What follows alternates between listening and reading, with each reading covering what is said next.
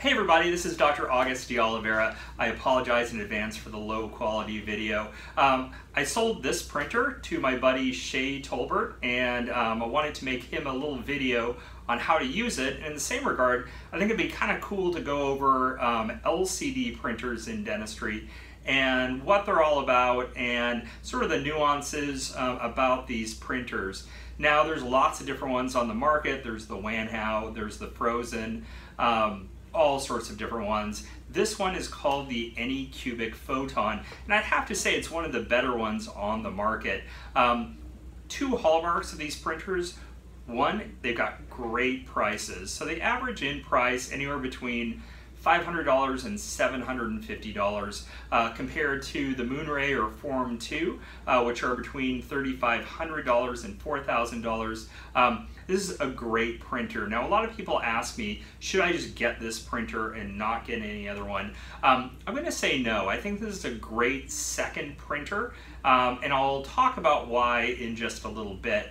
The other hallmark of these is that the Form 2 uses a small laser beam to cure pixel by pixel in 140 micron pixels your entire model. A DLP printer uses a film projector to print out sort of layer by layer.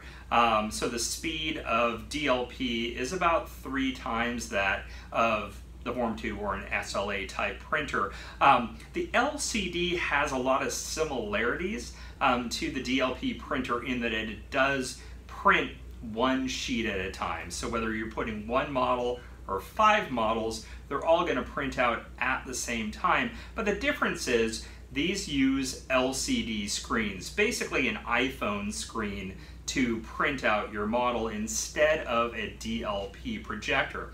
What that means is, 1, they can be a lot cheaper, but 2, they do have a tendency of burning out. So the LCD that's inside of this printer should be regarded as a disposable product. Basically, use it, burn it out, throw it out, get another one. When you crack your iPhone screen, how much does it cost to replace? About $100, right? The reason why is these screens are about $60 each. So if your LCD happens to go out, not the end of the world. You can order them from a number of places and just reinstall it. So I just wanted to go over a little bit of printer anatomy. First, this thing here is called the build plate. The build plate's where your model is going to be built on. Typically, LCD printers have very small build plates, which is the reason why I think this should be a secondary printer, and you should get a Moonray or a Form 2 printer as your primary printer as a dentist. One benefit of this printer with the smaller build plate than the Form 2 and Moonray is that it prints at 50 microns in the XY. And so what that means is the smallest detail it can print is 50 microns, which is pretty incredible. I'm selling this because I kind of like another printer better called the Frozen Shuffle, which I've seen it print die models and implant analog models better than some $20,000 printers. So I think that these are a great extra printer because the build plate's so small. Sometimes you can't even fit an entire arch on it unless you print vertically, and that's a whole other story. So this is the build plate. This is called the resin tank, and I'm just going to go ahead and pull this out. And so you can see here it's got a clear sheet on the bottom and a bunch of screws. So what this stuff is called is FEP, and don't ask me what the chemical name is, but it's clear Teflon tape. And these do need to be replaced. You can buy it from a store called FEP Shop at fepshop.com. That's FEP shop.com. Go ahead and unscrew these little hex bolts and you put it on, pop it on. There's lots of videos online all about it. So I'm gonna go ahead and turn this guy on, and sorry, I'm getting it from a weird angle. Here we go. Go ahead and turn it on. It's kind of loud, okay? So we'll go ahead and boot this up. One thing that this really does well is that it's got a little LCD screen, and I'm sorry you can't really see the LCD screen, but we've got a button that says print, we've got some sort of Z-axis settings and other things on it. So it's really got a cool touch screen. So what I wanted to do is show you something that's really, really important to all printers in general. However, the more expensive printers like the Form 2 and the Moonray are self-leveling, meaning if we print layer on layer on layer, if our build plate is kind of off, those layers won't print out. So these you have to manually calibrate the Z-axis, or the little motor that moves the build platform up and down. So I'm going to go ahead and just go through that process. Shay, later on I'm going to post another video on the software of the Photon and give you guys some pointers. One thing that's really cool about the Photon is the Photon takes USB drives. So rather than going through wireless or going through a printer cable, you use the software, the Anycubic Photon software, I forget what it's called, and you slice it, put it on this little disc, plug it in, and access it through the touch screen. So let me just kind of go over leveling. So if we take the resin vat out, this is the LCD screen. Really important to keep it clean. I just use a 2x2 to make sure there's no smudges. So what you want to do is just take a piece of paper, this is regular printer paper, and put it over the top. And sorry, as I kind of lean over here, I'm going to go ahead and go into this middle button, which is settings, tools, Z-axis, and we're going to hit the little home button. So you can see here this is now moving down. Name of the game is a printer, a piece of paper is about 50 microns in thickness. So you want the build plate to hit the paper and sort of give you resistance uniformly around the build plate. So it's taking its own sweet time. It's going to go down there eventually. Now, different printers have different ways of doing this, and so if you have a Wanhao, if you have a Frozen, there's going to be a different protocol on setting this Z-axis homing. One thing that is really cool about the Frozen printer and the Anycubic printer is that whenever you load a file in, the build plate automatically goes down to home and gets started. Now, there's even some very expensive printers on the market that don't do that. And if you forget to home it, then it just sits there in air and moves up and down, and you end up with a big slab of yucky resin. Okay, so we went ahead and we put this down, and you can see here that my paper is held on in the corner, but it's not down all the way. So what I want to do now is go ahead and loosen up the bolt. And pretty nice. The Anycubic Photon actually just has one bolt. And so we're gonna let that go here and make this kind of loose and kind of hold it down. And then we're gonna tighten it. And that's actually not down all the way. So we're going to play with the settings here. And if you look on the screen, they have different increments in which this can go down. So we're just gonna kind of hit this a couple of times and see if we can get this to go down enough so that my paper is snug. And at this point here, it is pretty snug. And so now what we want to do, make sure this is tight, and then we are going to set this as our Z to be 0. Hit yes. And now if we go to Z-axis, I'm going to move this up a little bit. And then I'm going to hit home. And sometimes when you set the Z-axis, it kind of goes up a little bit. And so in this case, things worked out pretty good. It didn't do that. But I'm just going to go ahead and loosen the bolt and push it down really hard so that my paper is nice and snug underneath it. And we can go ahead and raise that up a couple of times. Now, one thing to note about LCD printers in general is you need to fill this with resin.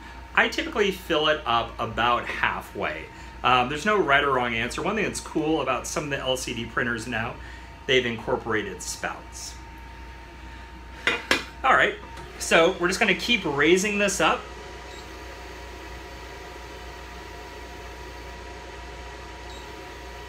until we have enough room to put our resin vat back in.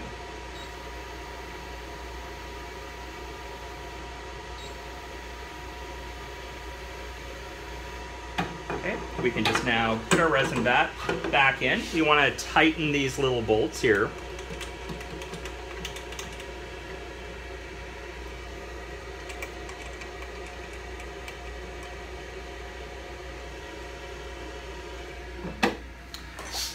All right, Chase, so the next video I'm going to show you how to use the software. That from Anycubic.com.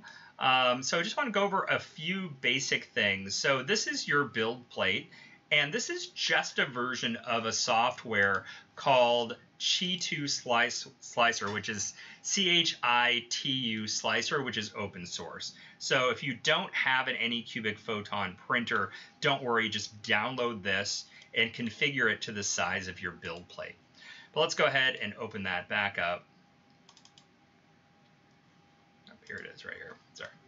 All right, so let's go over a couple things. We're going to import a file. So we're going to click Open File. And in this case, let's go ahead and import some teeth to a denture. And so this is our teeth for a future denture that I'm doing. Now, if you look over here to the right, this is your resin profiles. Now, I've been banned from the dental Anycubic Photon website. Kind of funny, before I actually even joined it, I was banned from it. So pretty cool. But I believe on that site, you can download different profiles for the different dental resins out there. I don't have those, Shay, so you're going to get the initial material profile that I've included, but go ahead and get it from those guys, and you can use all the different software. So there's different ways of positioning it. So if you go ahead and right click, you can rotate your model. If you left click, you can just kind of move that model around. So in this case here, we're going to be designing this for a denture. So I don't want to mess with the undersurface of those teeth. I'm going to go ahead and support this with another one. Now you can also, for fine tuning, go ahead and click rotate, and then you can then move the model in increments. I prefer to do this way. I have a lot more control of my model. So once we've kind of positioned the model where things should be, we can go ahead and add supports. Now, as a rule, I tend to center everything in the center of the build plate. That is where the LCD is strongest. We do have some die-off on the edges.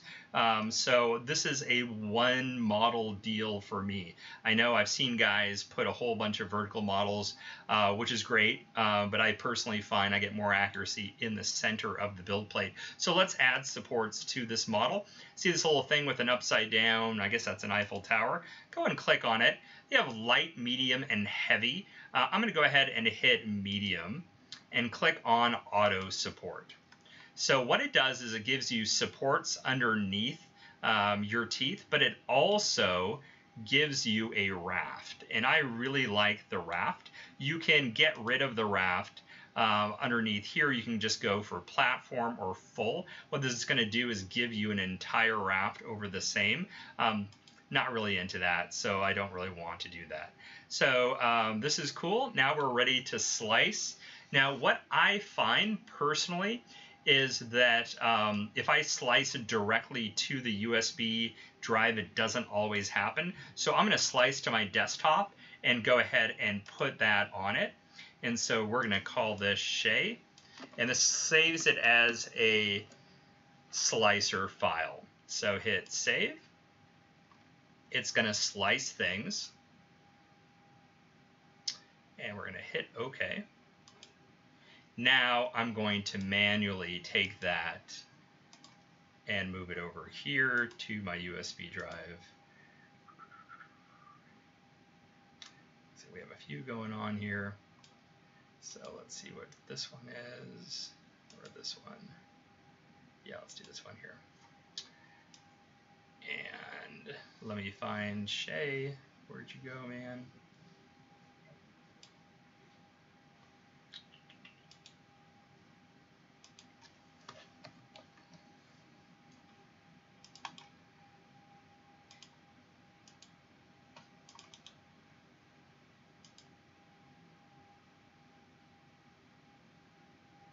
Okay, so now we're going to take this drive and put it into. Now another thing, guys, if you want, within the Photon software, you could also save this as an STL.